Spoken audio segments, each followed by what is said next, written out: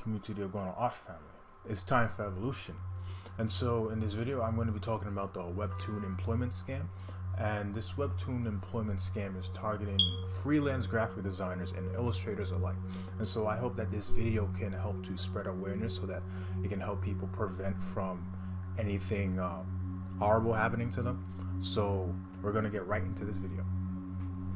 So right now what you see here is the freelance graphic design, right? They send you a request to talk to you through an interview. They say that the HR manager Esther Yoon wants to speak with you in the next following day to set up an interview, and he asks you to add Esther Yoon in on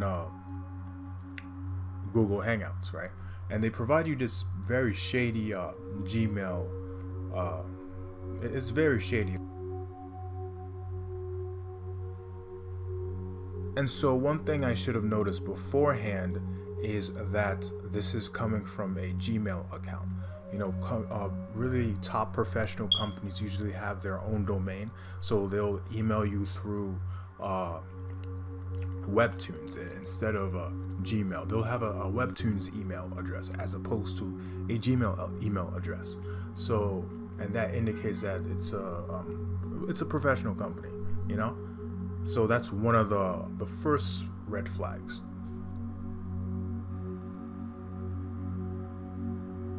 And so this is what happened when I participated in an interview with the fake or the imposter Esther Yoon. You know, so at first I tried to call Esther Yoon, the fake one, for a video interview. However, they said that you know, I shouldn't call, and this is going to be a chat interview. And that right there is another red flag, because you want to talk to the person face to face, and you want to make sure that they're an actual person and not like some kind of bot or some shady guy in the basement. You know, you want to make sure it's an actual person, you know. So as we continue on, the interview is going to commence. So these are screenshots that I have from from talking to the fake Esther. And so as the interview continues, the fake Esther is going to provide an engaging email session. An engaging interview session with you, a chat interview session, right?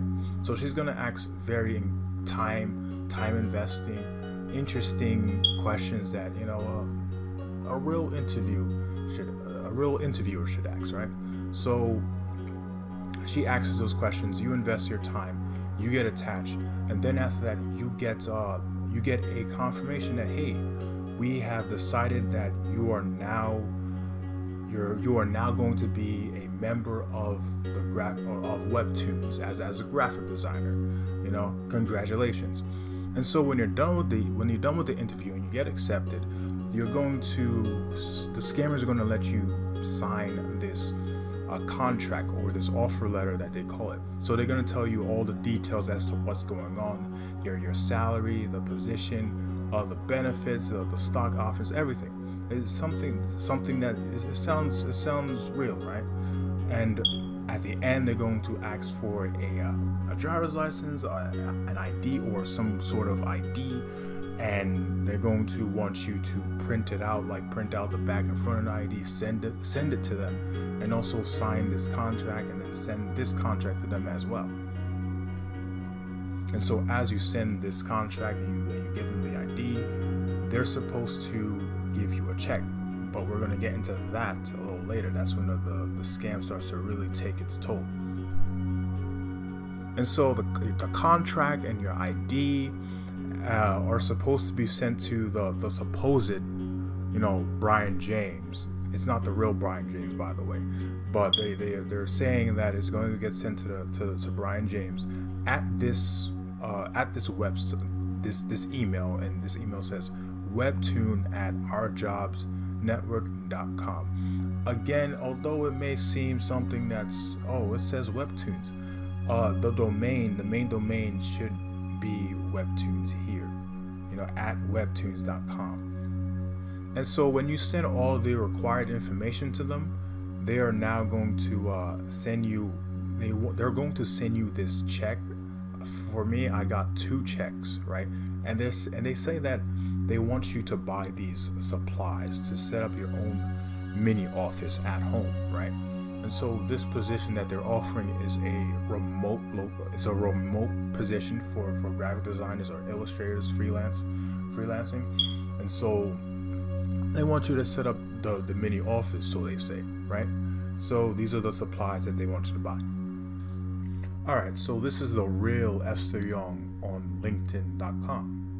And on her activity or her post, she has alerted us that someone has been impersonating her, giving people, fake graphic design positions and using the company's name, Webtoon.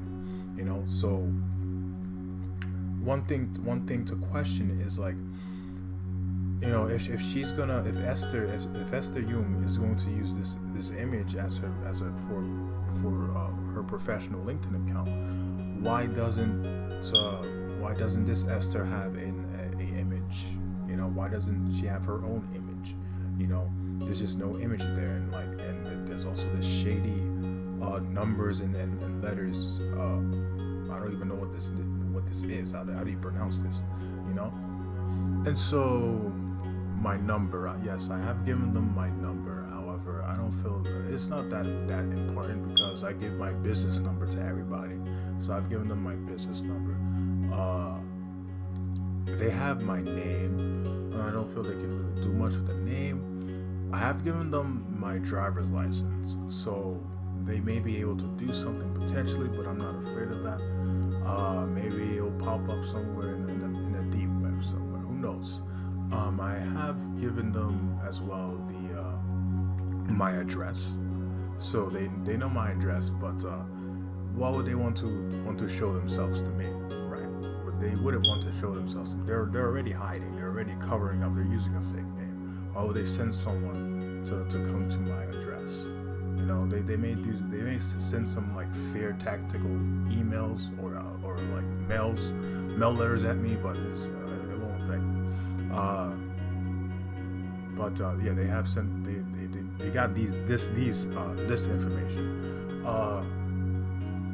However, when the scam really takes in is when they give you a check, and so I received the 2 checks. They were telling me that I needed to hurry so I could get the supplies shipped to my house ready so that I can start the training session that they said.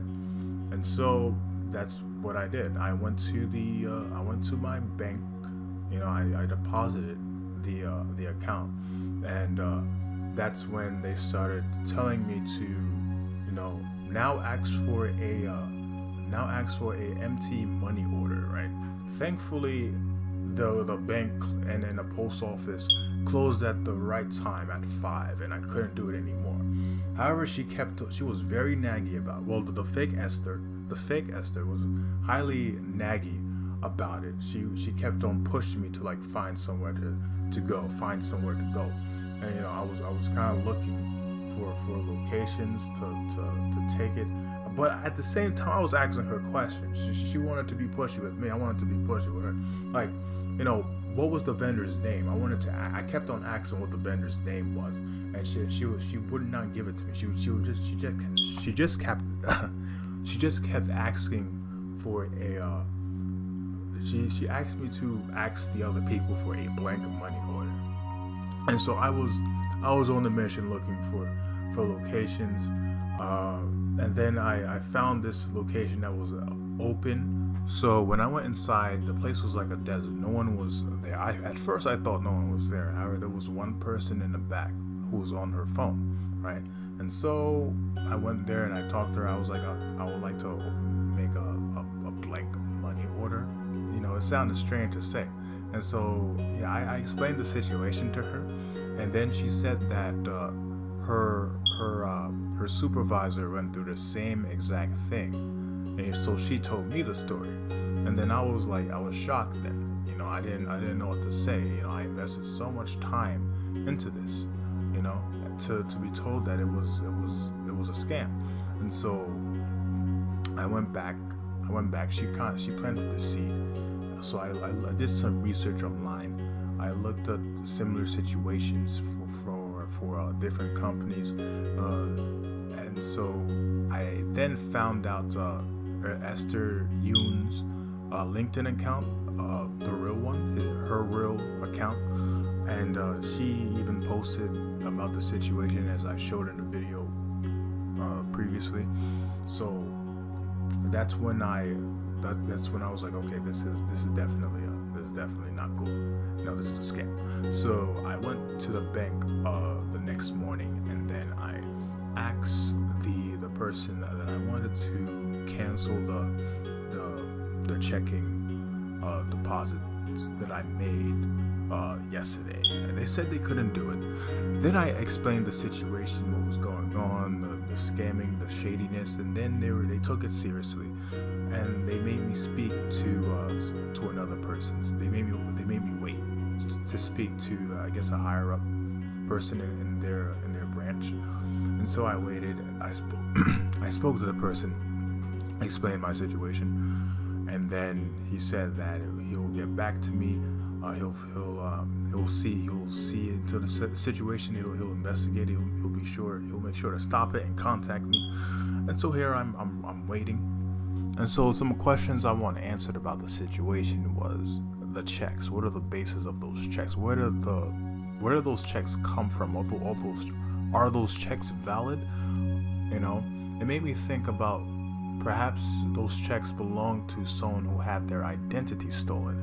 You know, perhaps the scammers are trying to make you the criminal, make you become a fraud after you order the empty money order, you know, to show as proof that you used the money or so.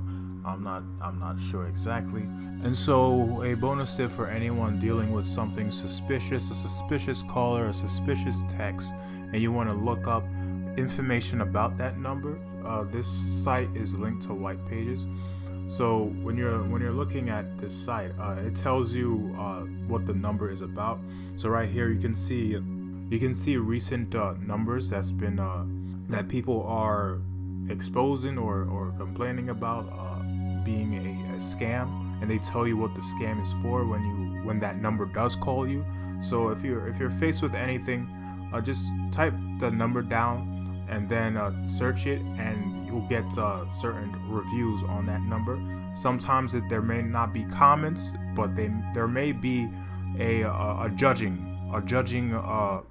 voting poll, right? A voting poll to judge whether the number is safe or not safe.